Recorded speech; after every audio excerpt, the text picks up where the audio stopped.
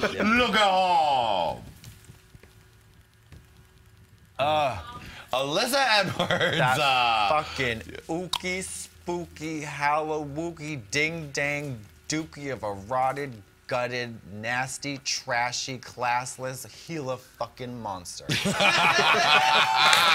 Wow. Oh, wait, that's Alyssa. Diva. I was on a tour bus once. Diva. On a tour with her and the whole House of Edwards, and I'm still here. Oh, yeah, I have very strong opinions about her. I have also very strong opinions about her. None of which we will discuss at this present time.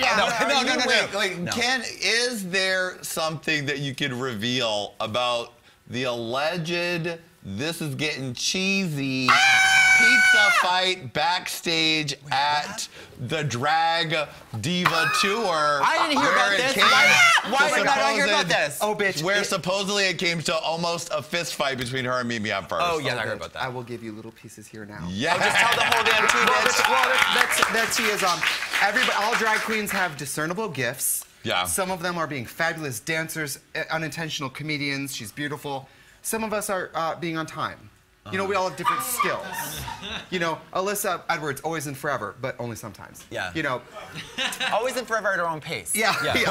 And it's challenging because she can be everything you love about Alyssa. Watching Alyssa's Secret is different than living Alyssa's Secret. Do you know what I mean by that? Yeah. Alyssa's Secret on your computer is fun. Alyssa's Secret on a tour bus is a different fucking situation. You know, and it was a show where she was late for she was late for meet and greet, and the fans who were there didn't get to meet her, which is a bummer. You know, you come to meet and greet early, you gotta meet who you paid for.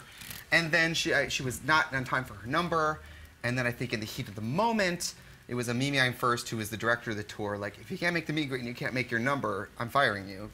Because this is our job, and I mean, if you can't go to your job, I don't know. And trying to run a tour with that many drag queens cannot be easy. And add to the fact that the person who is the one in charge is another queen. Yeah. That's a whole different ball of wax. And there's trade-offs of, again, different gifts, you know. And so there was a big fight. It was almost, there was a security called moment. I remember Milk crouching down, going between them, standing up, and just pushing them apart. Because they were about to hit. And it was, I remember Alyssa turned and yelled, "I don't want to be on this B-cast tour anyway."